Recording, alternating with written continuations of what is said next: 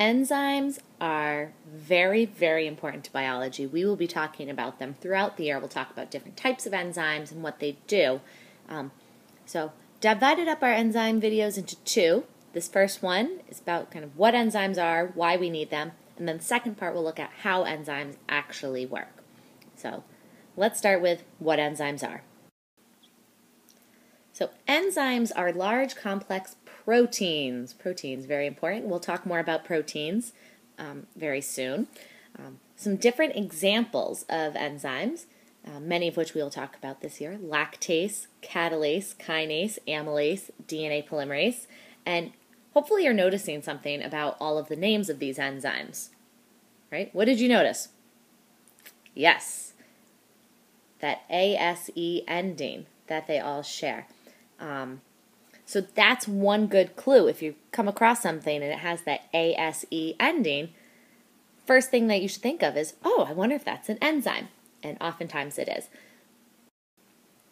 So we know enzymes are proteins. What they actually do is they help to speed up chemical reactions. So enzymes speed up chemical reactions.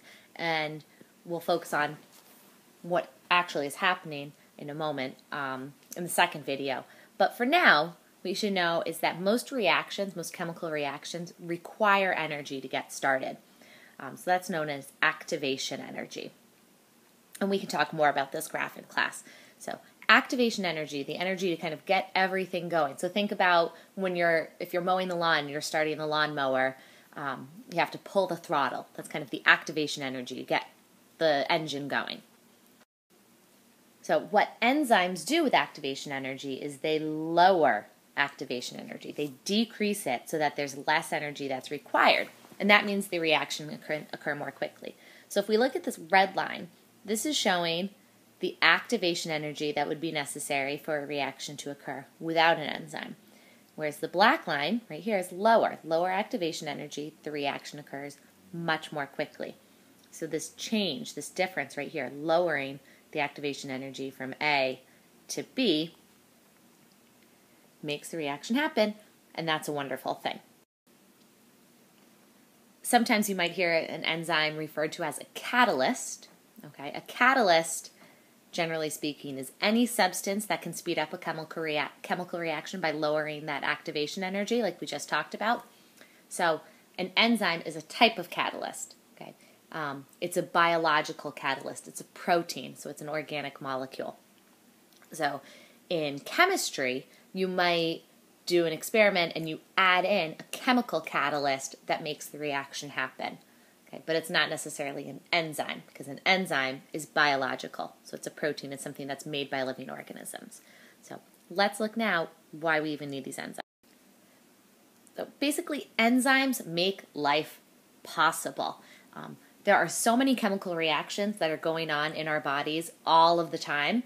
It's referred to as our metabolism. But a lot of these chemical reactions, if they just naturally occurred without enzymes, would take way too long, or the activation energy that's necessary might be way, way, way too high. So they would never actually happen. We would be dead. Okay, so not a good thing. Enzymes keep us alive. We'll look at a specific example called carbonic anhydrase.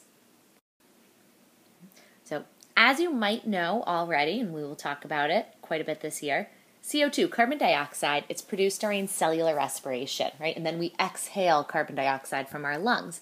But the carbon dioxide is produced in all of the cells of our body, and then it has to get to our lungs, and the way it does that is through our blood. Problem is, carbon dioxide is not soluble in blood by itself, which means it can't go into solution. So what you need to do is you need to add water, okay? Check, no problem. If you mix carbon dioxide and water, you get carbonic acid. And carbonic acid is soluble in blood, and then it can travel to your lungs, and then carbon dioxide can come out of solution, and you exhale it. Awesome. Except without enzymes, this reaction would take way too long, that combining of carbon dioxide and water into carbonic acid. So that would mean you would get a buildup of carbon dioxide in your cells, it wouldn't be able to get into your blood, and that would be bad. You would die.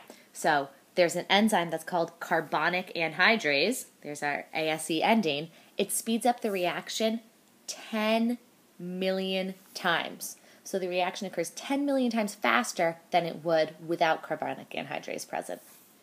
This right here is a visual of what the enzyme carbonic anhydrase looks like. So we'll talk in the second video about how an enzyme, such as carbonic anhydrase, actually works.